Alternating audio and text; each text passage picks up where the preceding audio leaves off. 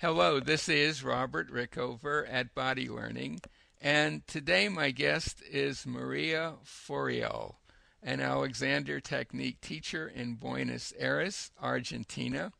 She has specialized to a certain extent in applying the technique in the field of health and sport, and she also is a pioneer in South America in applying the technique to neurological disorders such as multiple sclerosis, Parkinson's disease, and traumatic brain injury. She works with doctors and athletes and is the head of training of her own school in Buenos Aires. Maria, welcome to the show. Hi, Robert. It's a pleasure to be talking to you today with all our audience. Well, it's a pleasure to talk to you. And in a moment, we're going to talk about specifically the application of the technique to health in general. Yes. But yes. Before we get into that, could you give our listeners a very short description of the Alexander technique?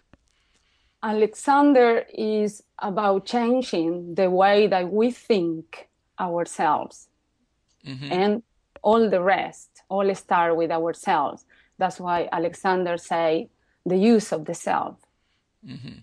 So the idea being that when you change the way you think about yourself, say in movement, that's going to actually change the quality of the movement, right? Yes, when we change the way of thinking, we change the way that we sense, mm-hmm. the way that we feel, and the way that we move. Mm-hmm.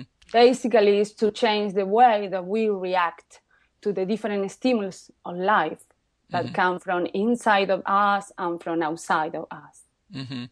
So my sense of people who are athletes in general is that their idea of getting better is to do more training, tougher training, that kind of thing. It sounds like your approach, if you were working with an athlete, would be a bit different. Is that right? Yes. Well, Alexander is to do less.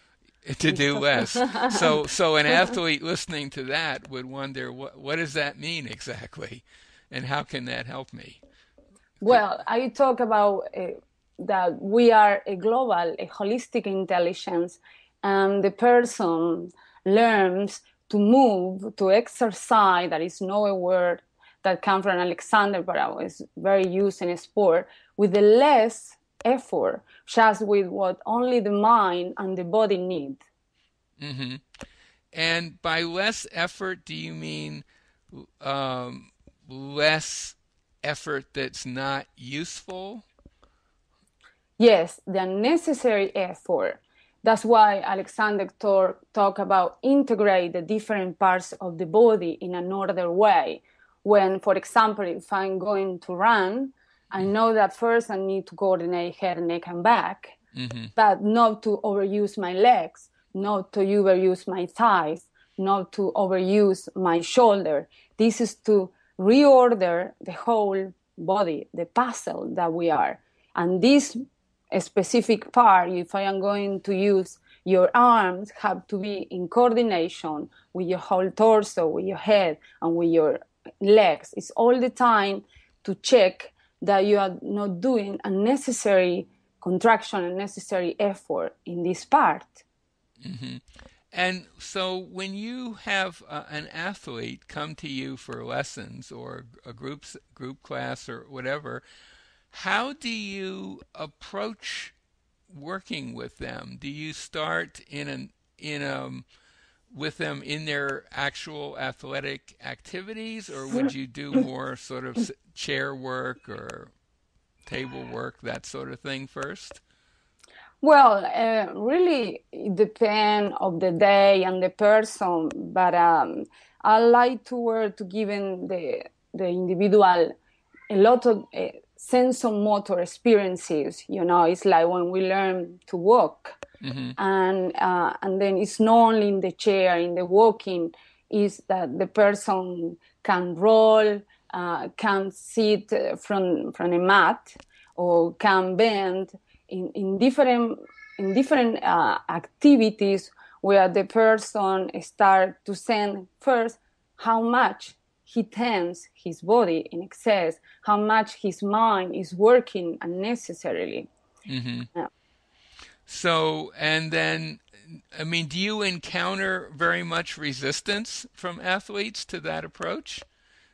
Well, there are some athletes that say, no, I don't like to think, because they go into just learn a stereotyped technique. But others are, well, more open, more flexible mentally first. And then they like to change because they see, maybe they don't send, at the beginning, they don't send consciously what we are showing to them.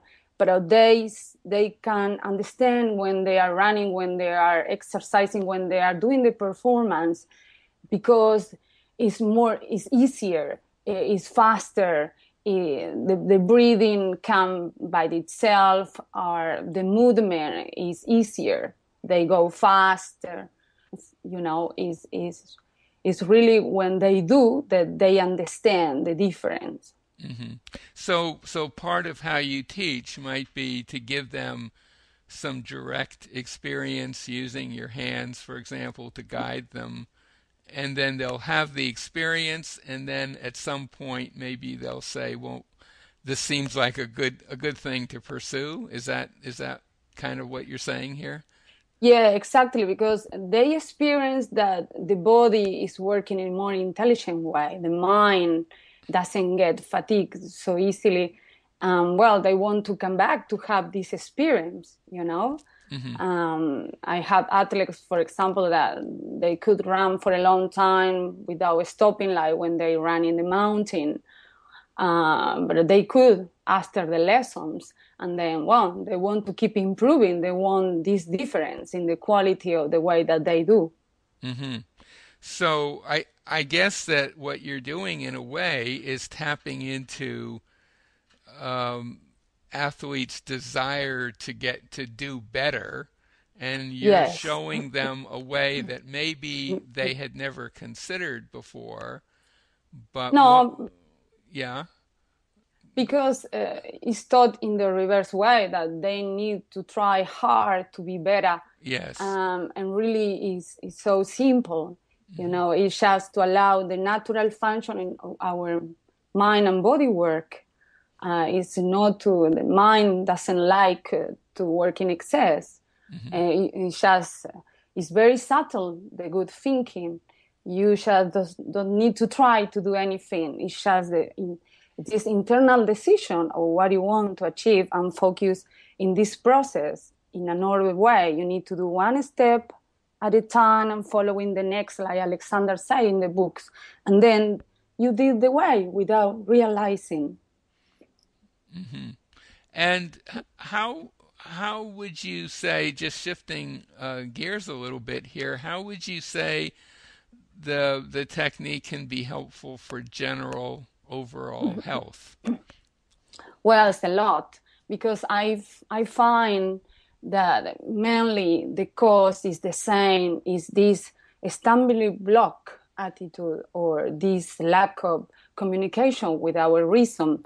For example, in Parkinson's disease, I can see that it's a main reason there, a common one, that all the patients are always very worried, very tense, and they are in a vicious circle where they are thinking, well, my teaching is there to teach them that they can break this way of thinking all the time in the same way, that affects their nervous system, affects the way that they cannot walk properly. They are all the time tense, to have a better quality of life.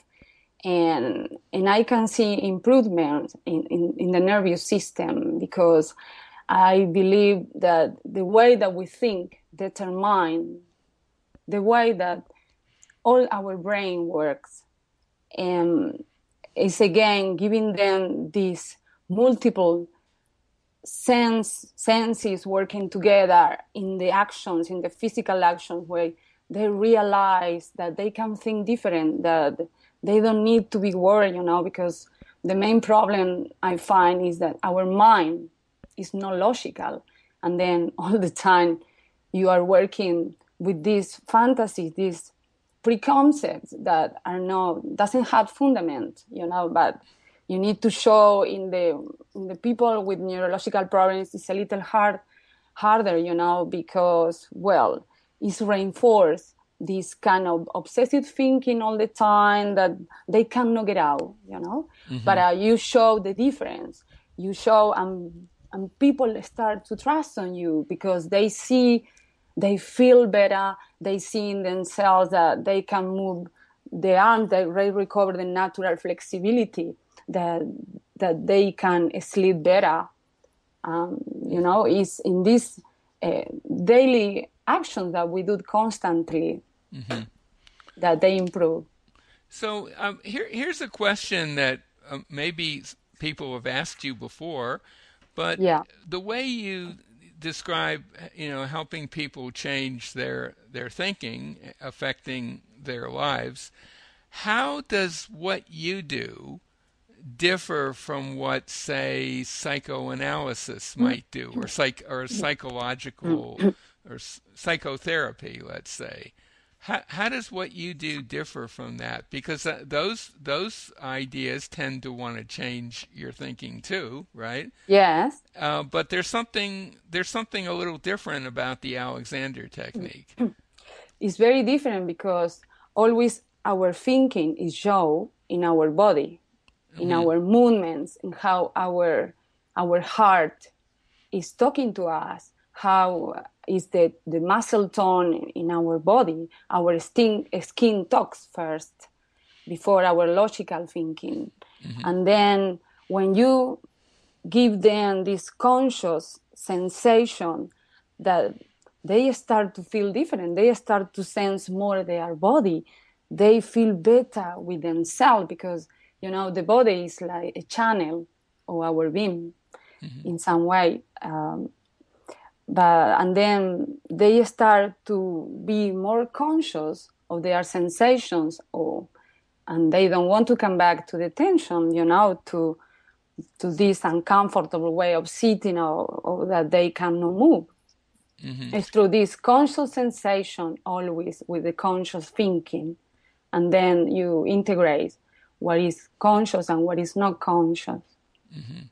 So when you work with a student and help them, and they take that information into an activity like walking or running or whatever, they're getting very direct feedback about that this is helpful. Whereas if you go to a counselor or a psychotherapist, they might say, change your thinking in this way, and it might take weeks or months before anything happens that you could notice, or maybe you're just not sure. But it sounds like you give people something that they can pretty quickly tell is helpful. Would yes. that be fair to say? Yes, specifically because I work all the time with mirrors. Mm-hmm. And then you say the person, well, where you are now, mm-hmm. what are you doing now, what are you sensing? And the person senses that it's straight, mm-hmm. although we are not straight, I say with a good posture. I don't like to talk about posture really, but that is standing up, mm-hmm. Or is there in a way that what he's sensing is not what he's really doing. And then, I ask to watch themselves in the mirrors. They start to doubt. There is the start of the new thinking, the new idea. What am I doing here? I'm doing what I'm sensing. Mm-hmm. And then, it's constantly this consciousness through the visual, the senses, the listening of his body, all the senses work together.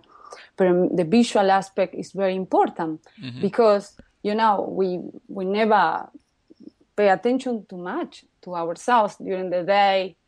The person don't stop and look in the mirror really. And then in Alexander lessons, we stop just stop knowing a static way. We just take the attention to watch ourselves in the mirror, what we are doing. From there, is this time that where the person start to stop what he was doing before and act, think, move, sense differently. Right. So even though the work you do is in some ways primarily helping people change their thinking to start with, the results are so grounded in reality that they can sense or they can see using a mirror, that in a way it's a very powerful teaching technique, right? For that reason. Because in neurology it's called mirror neurons. It's our hands, our connection with the students, the mirror, is all these new environment, new perceptions that appear that are essential. Because the person, for example, start to bend in a more coordinated way. He feels, he senses that he's not straight. I mean, working in a better way with the back and the head, neck and back. But when he look in the mirror, he surprised himself, because he realized that, he's better. His back is much better in space, although he sends the opposite. And then he start to believe on you. Right. Wow. And I suppose also fairly quickly, other people who know the person will comment on what they see. Yes. So is there anything else that you would like to add to this general topic, Alexander Technique and health, that we haven't covered? No, I'd like to say that it comes from your experience. As a student, I explore a lot with myself, and really Alexander taught me to live in a better way, and it's what I transmit to my students, and to my family. I learn all by experience. It's this that cannot be explained and nobody can teach you. It's something that you sense, you think. Is that I just simply like to give my own experience to my students, and I really love what I do. Alexander, for me, was a genius, and more in these times, I think it's so important that people come to our world, Alexander world, to have a better life, a consciousness.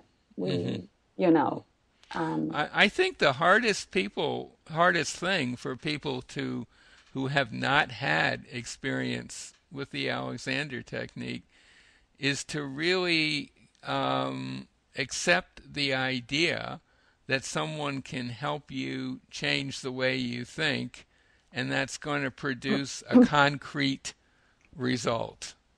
I think that's the part that's hard for people to accept who haven't had the experience. Do you find that as well? Yeah, but general people got really tired of trying different techniques, and it didn't work, Right. Come here and notice, feel, sense the difference, and they believe. It's by experience that they believe. But it's something that goes together, teacher and student, You need to believe what you do, and the teachers believe on himself specifically. Right. He needs to believe that what he's doing is good. But this is responsibility of the teacher. That's why I say, if you don't have this experience and you don't find this balance on yourself, you cannot teach that really. Because, right. We transmit our being, we connect with others mainly unconsciously. Right. All happen from our inside, So, I mean, you raise a really interesting point there, that people who teach you can't really be an effective teacher of the Alexander Yeah. technique if you No. haven't yourself gone through the very processes that you're teaching. No, Yeah, exactly. And how to have a balance psychologically too.